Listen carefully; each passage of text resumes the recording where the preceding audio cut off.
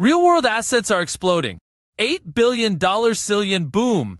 Hey guys, Andrew here. Today we're diving into some exciting updates in the world of real-world assets, RWAs, and blockchain. Hold on tight because the numbers are about to blow your mind. Brace yourself for some jaw-dropping stats.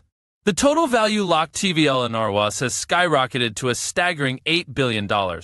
That's a mind-boggling 700% increase since the start of the year. So, what's driving this explosive growth? Well, the magic lies in protocols that are expanding the horizons of tokenizable assets. Forget the days of just tokenizing stablecoins like USDC and USDT. Now we're talking about real-world assets like gold, real estate, and even carbon credits. The possibilities are limitless. RWA protocols come in different flavors, offering exposure to interest rates or price movements of non-interest-bearing assets. And get this, they're further categorized into debt or equity investments. Each one comes with its own unique risk and return profile, just like in the good old days of traditional finance. But here's the kicker. The DeFi community is all about stable and juicy returns. That's why debt instruments are the rock stars of the show, with their lower volatility and predictable yield generation. It's like having your cake and eating it too, in the world of crypto. The number of active users on RWA protocols has also shot up like a rocket. Platforms like Toucan, DAO, and Propi are bringing real-world assets to the masses. It's like the Wild West of digital finance, with everyone rushing to stake their claim.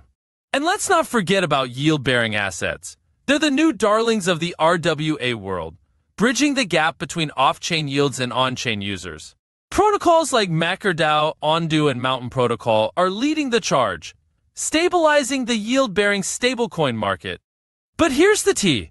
The market is clearly biased towards assets that pay you back. Non-yield-bearing assets like tokenized gold and real estate are still struggling to gain traction.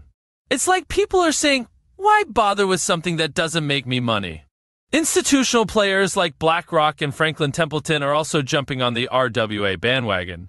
They're launching tokenized treasury funds and setting the stage for the integration of traditional financial assets with blockchain technology.